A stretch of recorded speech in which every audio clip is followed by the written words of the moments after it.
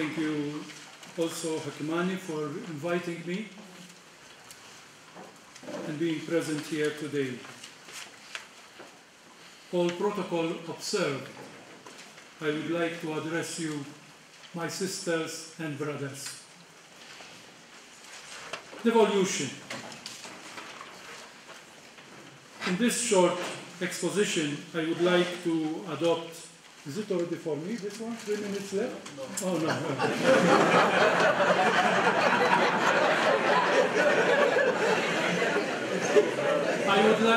I would like to adopt the pastoral approach: see, judge, and act.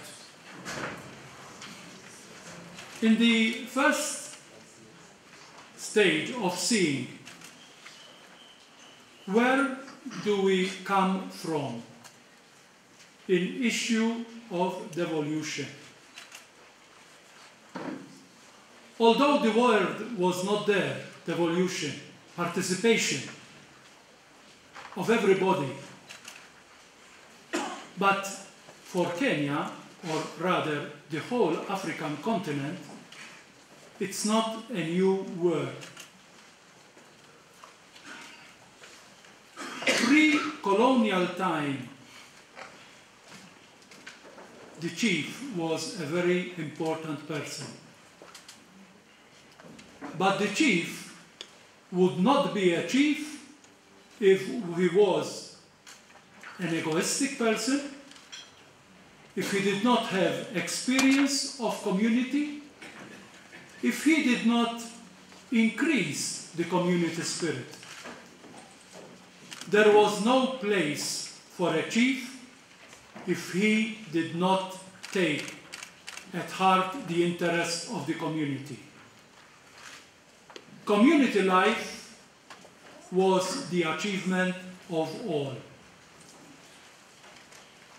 With colonialism,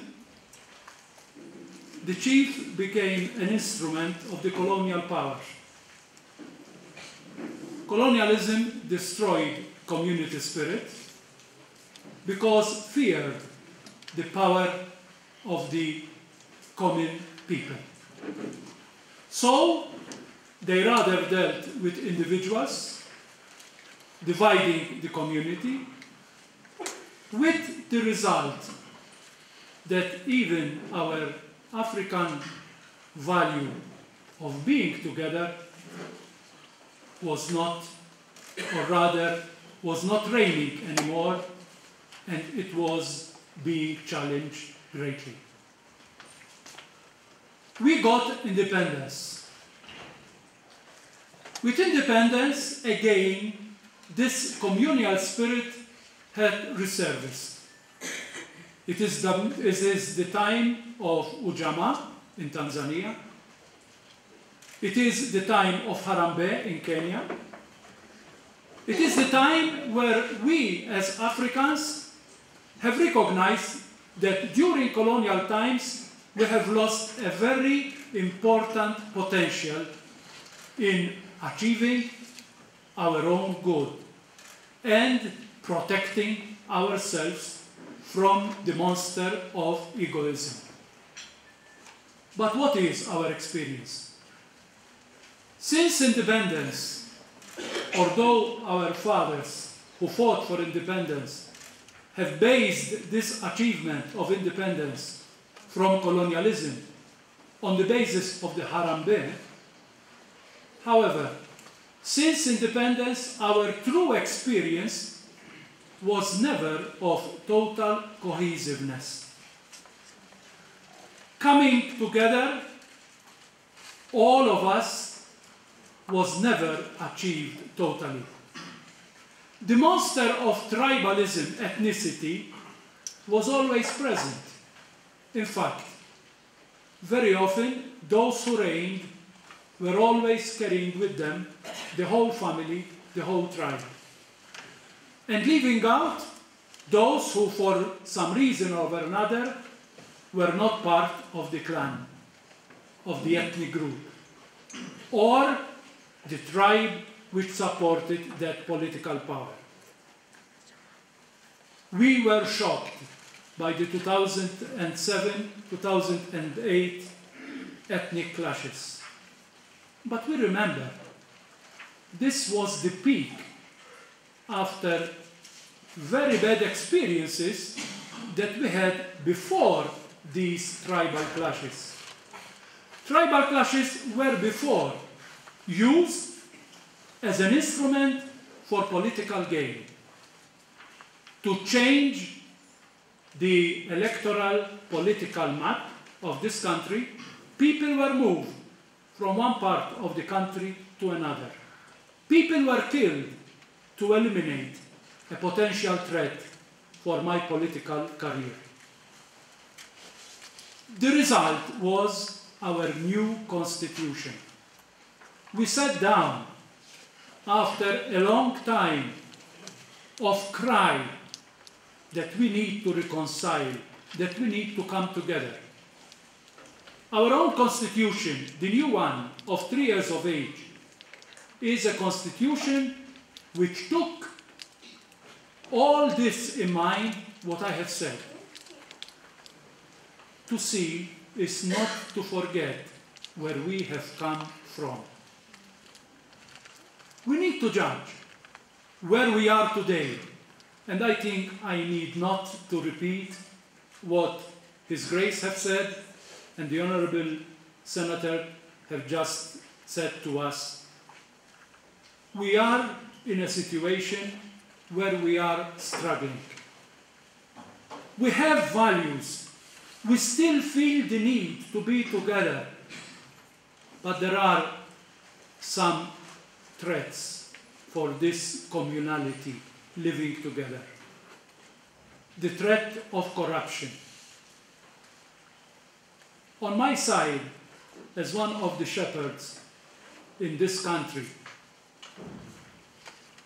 corruption is one of the biggest sins, and as we call it in our Catholic Church, it's one of the biggest mortal sins, which needs to be really considered as a mortal sin.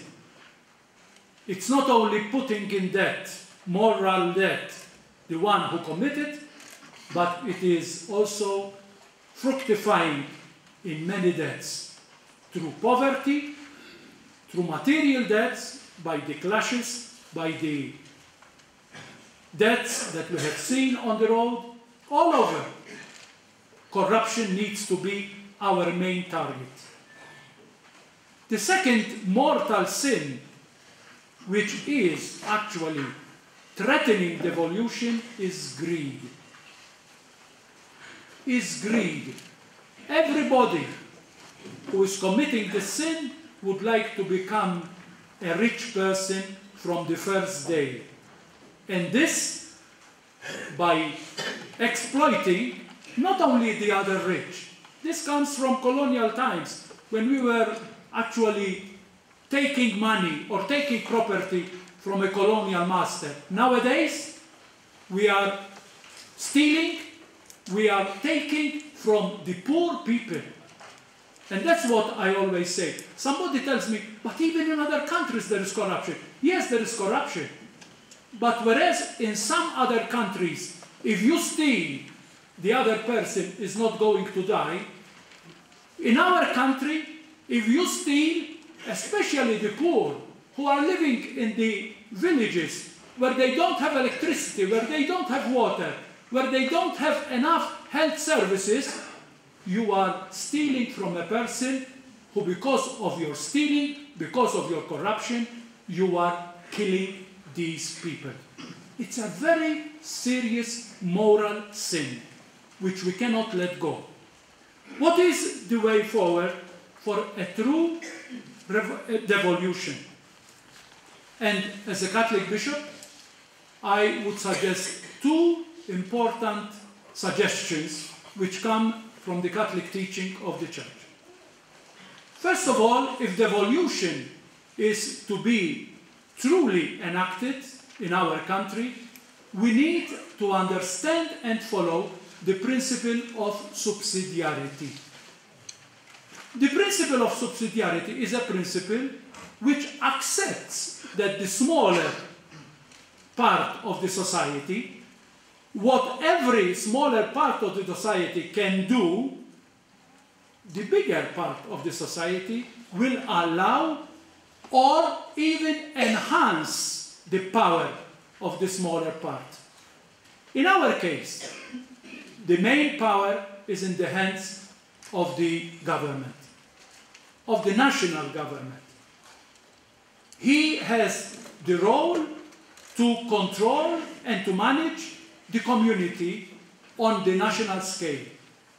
But the county, as we have heard well already, is the smaller part of the society, but it is to manage its own affairs because it could be more transparent and more accountable and nearer to the people. If we don't depart with this principle, we would be having litigation between the central government and the county government.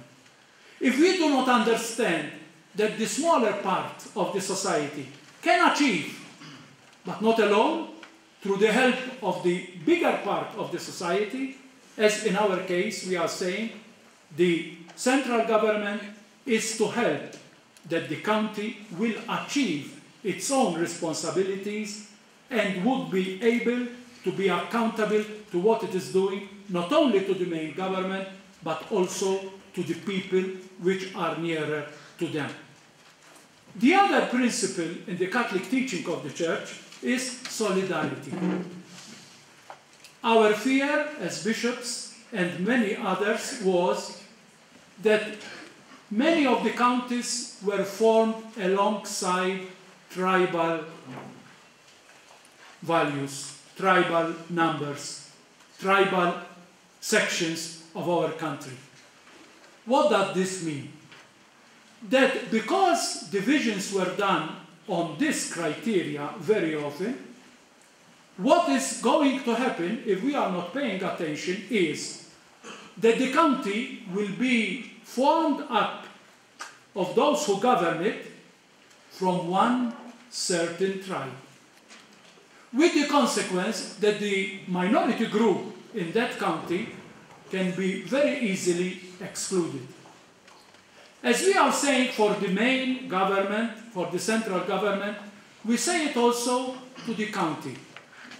Unless there is solidarity, bringing together all the potentialities in that county without distinction of tribe, of age, or of gender, or of religion, we cannot achieve total devolution. It will be a lame devolution because it is not taking care of all those who are part of that county. With these two principles, I should say that the big achievement that we have done in coming together and agreeing on devolution, it would become very fruitful and it will achieve what it was meant for. To give to the people a service because it is nearer to the people, to be accountable to the people, to be ready to hear to the people because it has a role in the whole country as a part of it. But at the same time, this would be achieved if this is done by everybody. We need to return to the drawing book of our independence, of our making us as a country, that we need to be truly achieving a Harambe politics where we come together to join hands and be together for our own good and development. Thank you.